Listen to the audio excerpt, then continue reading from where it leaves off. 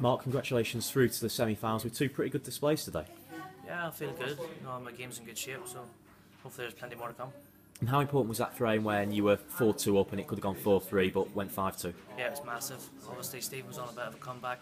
He had a fluke of his own the previous frame and won the frame from it. He was dominating that stage of the match. No, I'll hold my hand up and say that, but it was a massive turning point. But I was due a bit of luck, so I'll take it when it comes, because you lose a lot of matches with things like that happen against you, so it's nice to go in my favour for a change.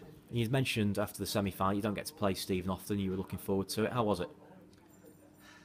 It was fun but awkward, if you know what I mean. Imagine trying to play like a brother out there, so that's sort of what it's like. Stephen's a real good friend of mine, and as much as I want to win, I'm here to win the tournament, and Stephen's an opponent at the end of the day. It is one of the more awkward ones, obviously. And tomorrow evening you face Karen Wilson, who you've already played twice this season. Yeah, Karen beat me in the semis in Shanghai, although I have to say that I really struggled in that match and feel like I just gave him it really.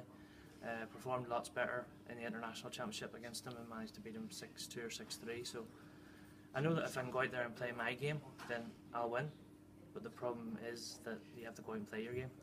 If I don't play to my best, then Karen's more than capable of beating me again. But you feel with obviously the result in Bulgaria and getting through today that you're in quite good form? Definitely, as I say, my game's in good shape, going the right direction. Still plenty I can improve on, and I know that, and I practice hard, so I'll be spending some time with Terry to iron a few things out tomorrow afternoon and just get ready for tomorrow night. Thank you very much, Mark. Thank you.